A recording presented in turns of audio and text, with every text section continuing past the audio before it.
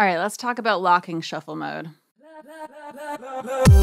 All right, guys, so today's going to be a shorty video, and what I want to talk about is actually locking shuffle mode specifically. So if you're not familiar with shuffle mode, I guess I'll put a card up on the screen. I'm sure I've explained it in one of my videos somewhere. But basically, shuffle mode, your audio acts like a magnet, right? So clips can't overlap each other when you move them. You can't accidentally overlap them. Let me just copy paste so I don't mess up anything that's actually a wanted part of this session. This is actually a client's voice acting reel. So in shuffle mode, when you have different clips, let me just kind of break this up into a few different clips, but they act like magnets. So you can only move them so that they're touching another breakpoint. You can't accidentally overlap audio. You'll notice as I move things around in shuffle mode, it will, for example, if I delete something, it fills the gap and it moves everything behind it in the session.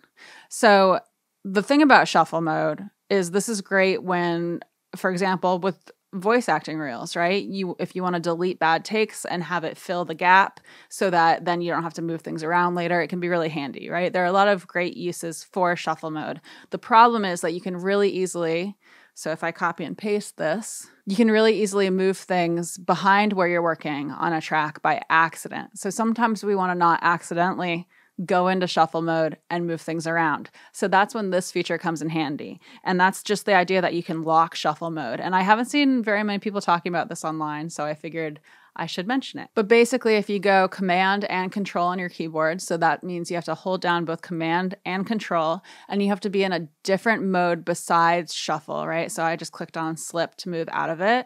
Now I'm going to hold down Command and Control, and I click on Shuffle, and this little lock icon pops up. And so what that means is that Shuffle mode is now locked. When I click on it, I can't accidentally move into it. If I hit F1, which is the shortcut to go into shuffle mode, I'm hitting it right now, it doesn't go into it. You can't accidentally go into shuffle mode when you have it locked like this. So now I don't run the risk of accidentally shifting into shuffle mode and moving things behind wherever I'm working on a track. So I could see this being really helpful for beginners, you know, making it so that they have to very purposely go into shuffle mode. I've seen my students go into shuffle mode by accident a whole bunch and then accidentally move things. I know that it does happen with beginners. I know for some of us it might seem weird because I don't remember the last time I accidentally went into shuffle mode, but I do see it a lot with students. So I could see this being really good for beginners, making it more of a purposeful thing. Because now if you want to go into shuffle mode, you have to hold Command and Control again and click on it to unlock it. And then you have to again click on it or press the shortcut to go into it. So that's it. That's the basic idea, is that you can lock shuffle mode. It can be really handy. And I guess that's it for the video. Let me know what you guys think. I hope someone finds this useful out there.